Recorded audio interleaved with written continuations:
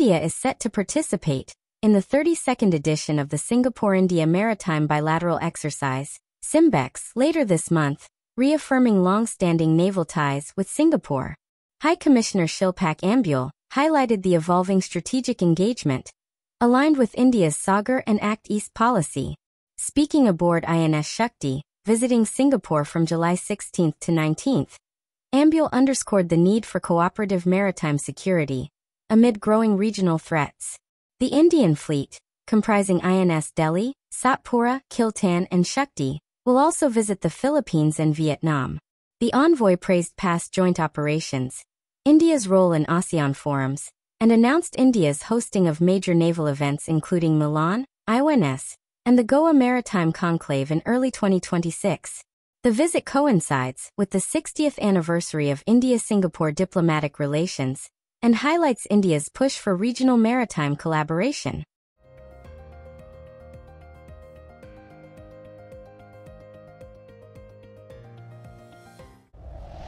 State-owned defense equipment maker, BEML Limited, has secured a fresh order worth Rs 185.65 crore from the Ministry of Defense for the supply of 79 power angling and tilting bulldozers. This development comes after the company successfully completed an earlier contract for 66 similar machines, delivering them well within the set deadline. The latest order highlights the government's continued reliance on BEML's indigenous manufacturing capabilities and supports the broader Make in India initiative aimed at strengthening self-reliance in defense production. BEML, which functions under the Ministry of Defense, operates in three key sectors: construction and mining, rail and metro, and defense and aerospace. The company leadership emphasized that the deal reinforces their commitment to providing reliable, high-quality solutions to support the operational needs of India's armed forces.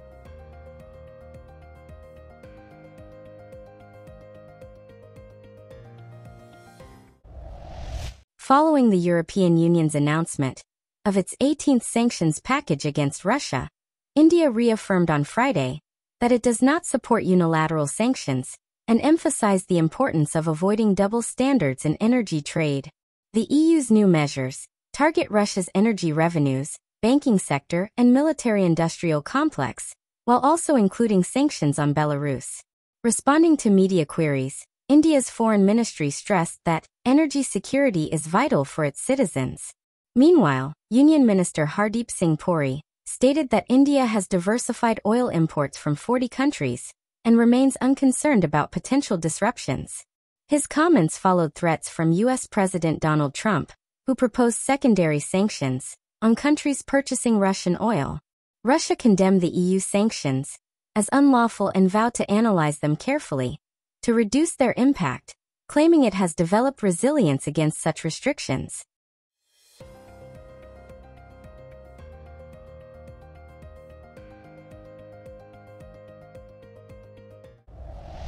INS Nistar, India's first indigenously designed and built diving support vessel, was formally commissioned into the Indian Navy on Friday in Visakhapatnam by the Minister of State for Defence, Sanjay Seth.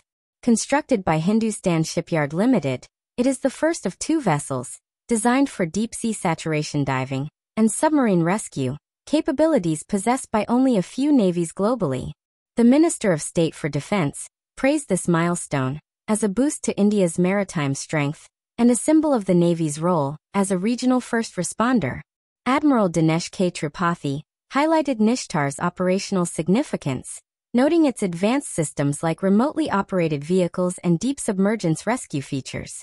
With 80% indigenous content and the involvement of 120 MSMEs, the 118-meter, 10,000-ton vessel reflects India's growing shipbuilding expertise and its commitment to self-reliance under Atmanirbhar Bharat.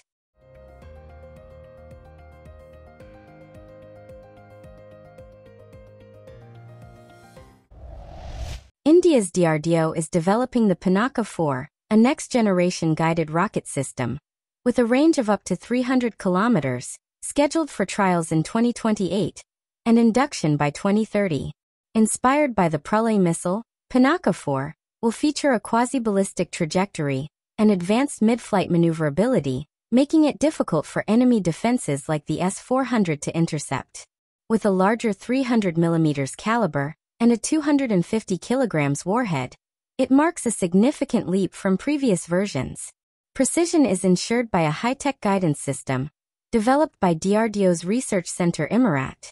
It will be compatible with existing Pinaka launchers, enabling smooth integration into the Army's arsenal.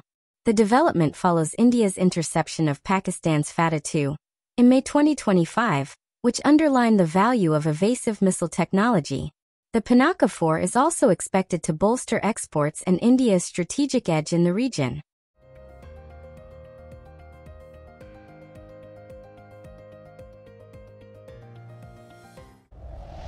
India's Indigenous MkII unmanned aerial vehicle has cleared crucial low and high-speed taxi trials, marking a major milestone in its development by the DRDO's Aeronautical Development Establishment. These tests validated the drone's engine, airframe, brakes, and control systems ahead of its anticipated maiden flight in early August 2025, pending final airworthiness clearance from Center for Military Airworthiness and Certification, CEMILAC.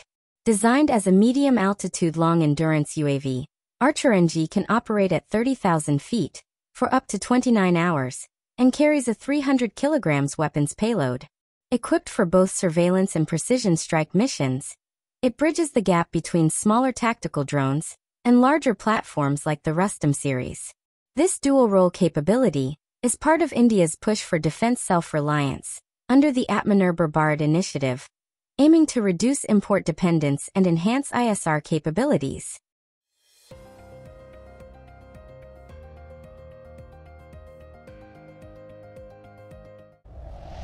China called for stronger regional counterterrorism cooperation, following the U.S. designation of the Resistance Front, TRF, linked to Pakistan-based Lashkar-e-Taiba, as a foreign terrorist organization.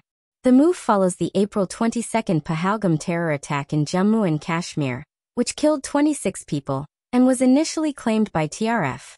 While China condemned the attack, it avoided direct reference to TRF or LET, both of which were reportedly omitted from a UN Security Council statement, due to objections from China and Pakistan.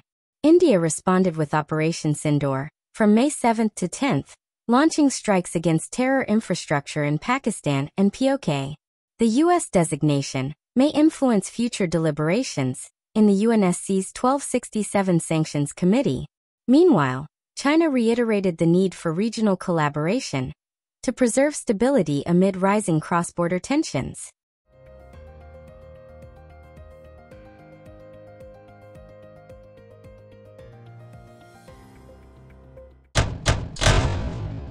In a strategic move to boost its aerial surveillance and command capabilities, the Indian government has approved the development of 6 new indigenous airborne early warning and control aircraft to be delivered within the next 3 to 4 years. This project, known as Netra Mk2 or AWACS India, marks a major step toward self-reliance in high-end defense systems and will be led by the DRDO in collaboration with Indian industry partners. The new airborne early warning and control platforms will be built on refurbished Airbus A321 airframes sourced from Air India. These aircraft will be extensively modified to include a large radar dome and advanced indigenous mission systems. A key highlight is the integration of a fully homegrown AESA radar, capable of 360-degree coverage and tracking multiple aerial threats over long ranges. In addition to radar capabilities, the aircraft will feature electronic intelligence, secure communications, and airborne battle management tools. These assets will serve as airborne command centers, enhancing the Indian Air Force's ability to coordinate air operations and respond swiftly to emerging threats. Once inducted, the 6 Netra Mk2 systems will significantly expand and modernize India's current airborne surveillance fleet.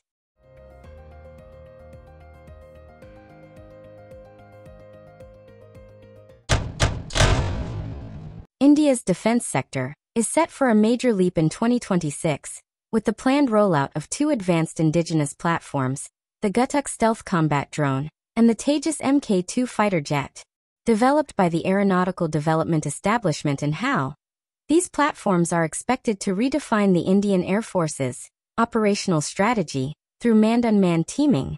The Ghatak UAV, built around a stealthy flying wing design, is intended for deep penetration strikes and suppression of enemy defenses. It will be powered by the dry Kaveri engine and can carry up to 1.5 tons of precision-guided munitions internally. Prototype fabrication by L&T is underway, with engine flight trials planned for late 2025. The IF reportedly aims to induct at least 150 units. Complementing it, the Tejas Mk2, a larger, more capable 4.5 generation fighter, is slated for its first flight in early 2026.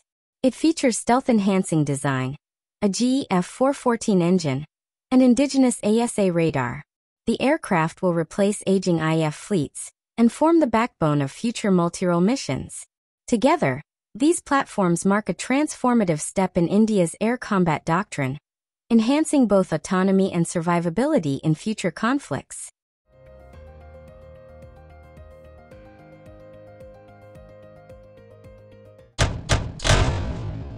India is inching closer to a landmark ₹61,000 crore defense deal with France to co-develop a powerful 120 kN jet engine.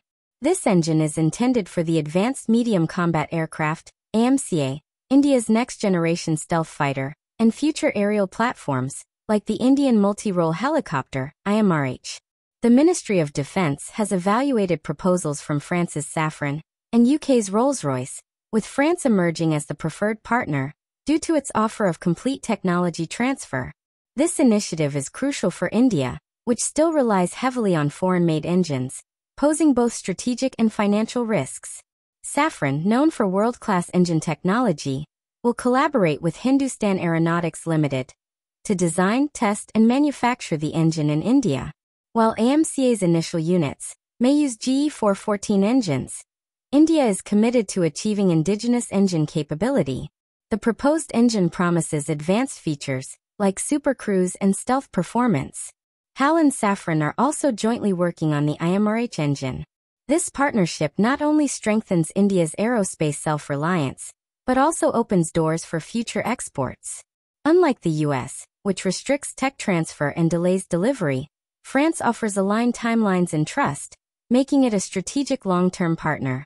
If finalized, this deal could significantly boost India's defense technology ecosystem.